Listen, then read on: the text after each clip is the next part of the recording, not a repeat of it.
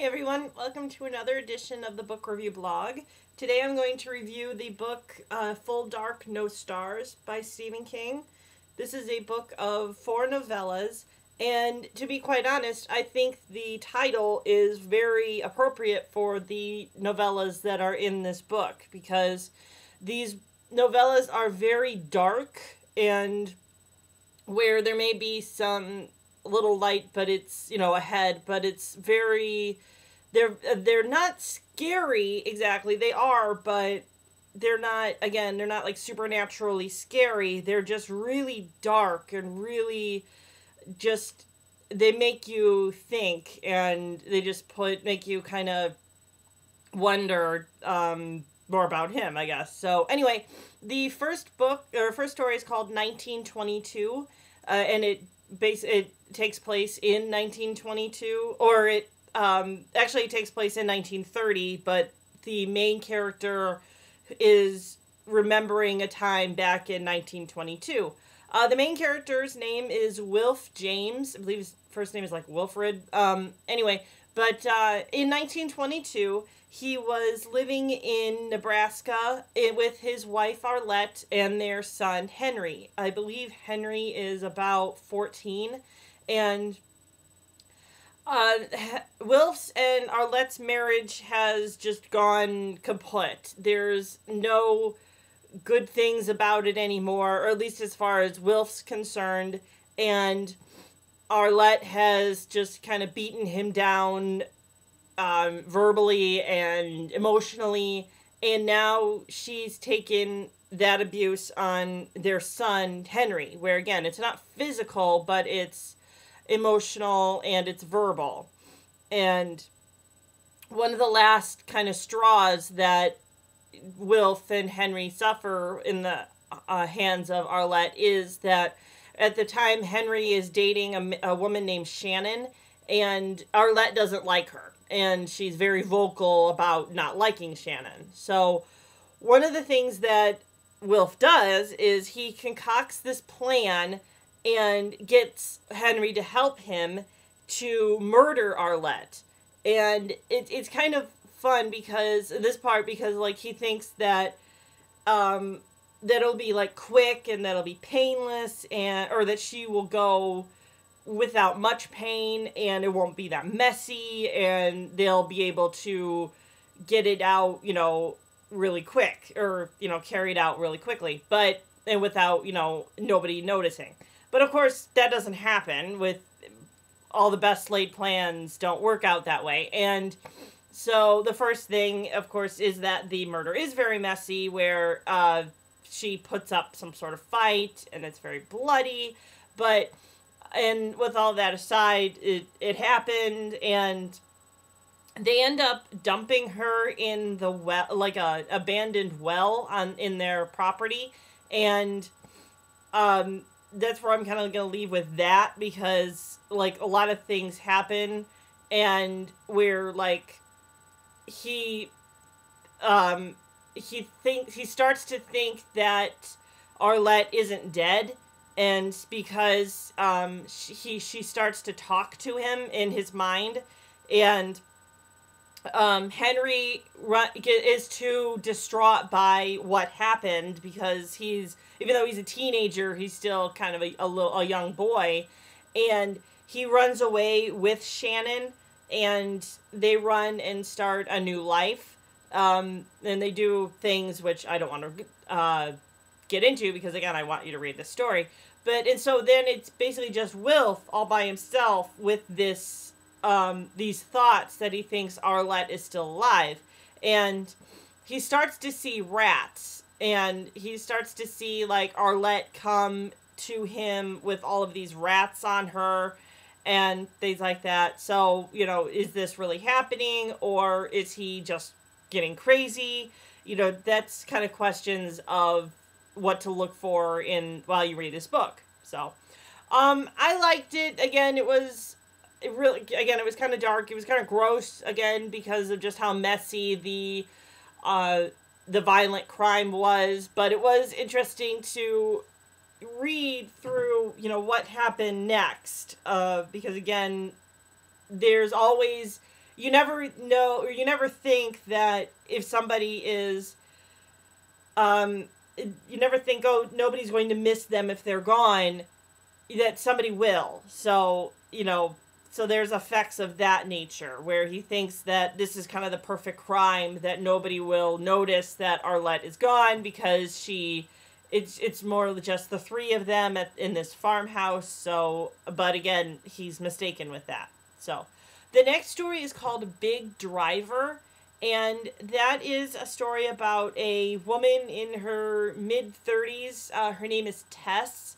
and she is the author of a mystery series, and it has kind of a cute name to it, where it's like the Housewives, or I think it's the Knitters Club or something, where it's like the Knitters Club mysteries, and where I think it's about old ladies who, of course, like are in knitting circles, and they solve mysteries. So anyway, and so she's going on book tours to promote this book, and going on speech tours to give speeches.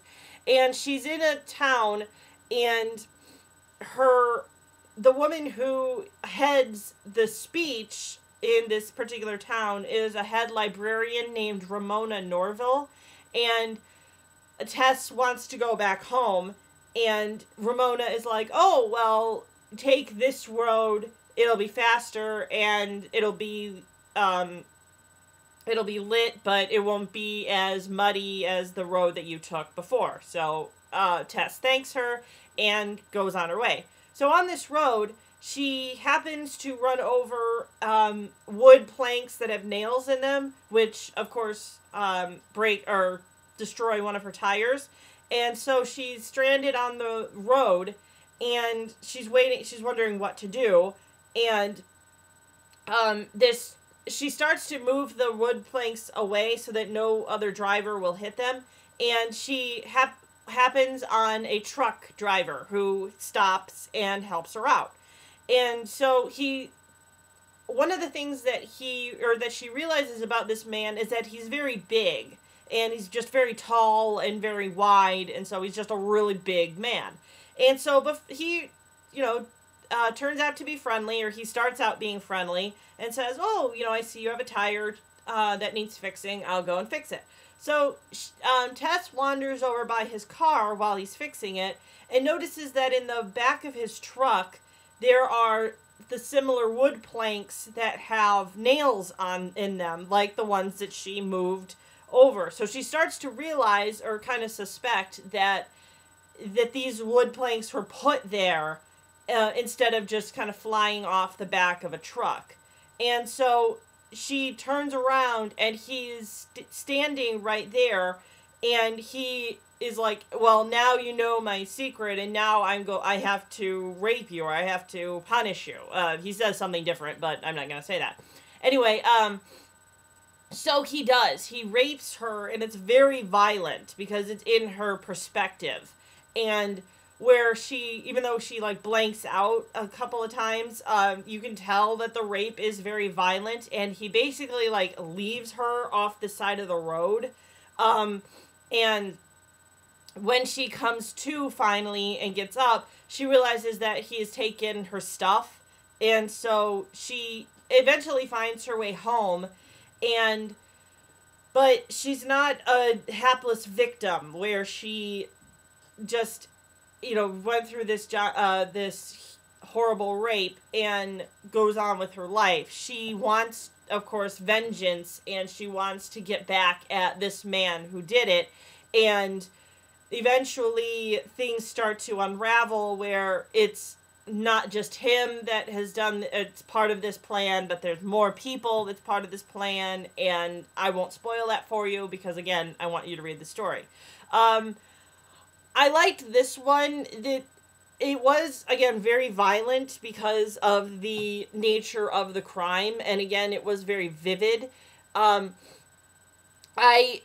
I wanted to look up, their Lifetime Network did a TV movie about this year, and I wanted to see it, but I hadn't yet, so hopefully I'll see it, and I don't know if it'll be like the book. The trailer of the TV movie was that I was able to see, but I haven't been able to see the movie yet. So anyway, the next story is called Fair Extension, and it's about a man named Dave Streeter, and he is dying from cancer. He's not like dying where he's on his deathbed, but he's suffering from cancer. And he's driving along the road in Derry, Maine, and he comes across like an extension of a highway, and he sees a man who's selling wares. And he stops and he sees what this man is selling, but the next time that he gets to this man is not really selling anything. Like, he has like a table, but he doesn't have anything on the table, and he is asking about that. And the man's name that's selling this whatever is named Elvid, and the Elvid is like, oh, well, I don't sell wares exactly, I sell extensions. And where, if you want an extension on a mortgage, I can give you that. If you want an extension of, a certain body part, I'll give you that. He does say that. So if you want an extension on, anything, I will give it to you. Well, and he knows that Dave is suffering from cancer. So he's like, well, I know that you are suffering from this debilitating illness. I can offer you a life extension. I can offer you a life extension of at least 15 years. And in payment, you have to give me 15% of your annual salary.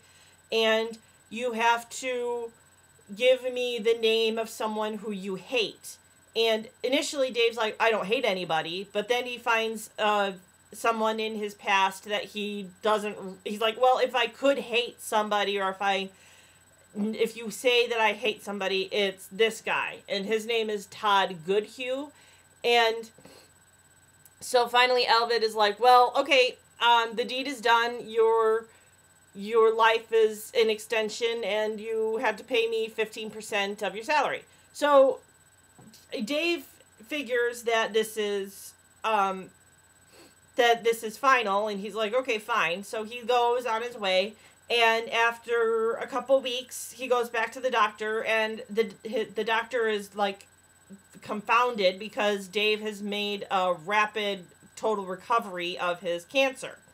And so, and again, Dave pays the man this 15%. Actually, it's like to a quote-unquote charity. I don't know if it's quite a charity, because what's funny is there's a point where when Dave is talking to the man, and he thinks in his head, okay, this man's name is Elvid, but he does kind of like an anagram of what this man really is. So, anyway, but then he realizes that things are starting to happen. As things are going good for him, things are not going well for his friend Tom Goodhue, or his enemy, I guess. And it's like a string of bad luck for Tom, where like he has one son who is in college, and I think he suffered like a car accident or something where he's left alive, but he's really, really mentally disabled because of that. And there's a time where an illness happens to his wife, and the list goes on, which I won't tell you everything. But one of the things that I liked about the book is that it's different. The ending is different than you would imagine it would be, which is part of the darkness of it.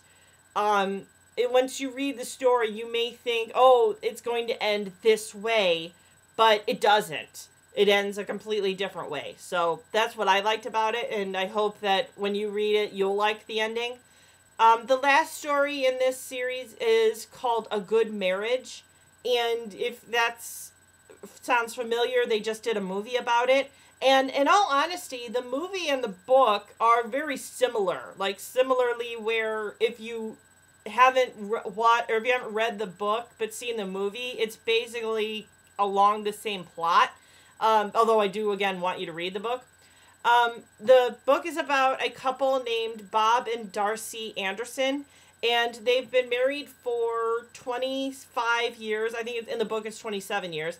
And they seem to have what Darcy would call a good marriage, where, yes, they have secrets between them, but every marriage kind of does. But they know almost everything about each other except for these, like, little secrets. But these secrets are, in most cases, very harmless.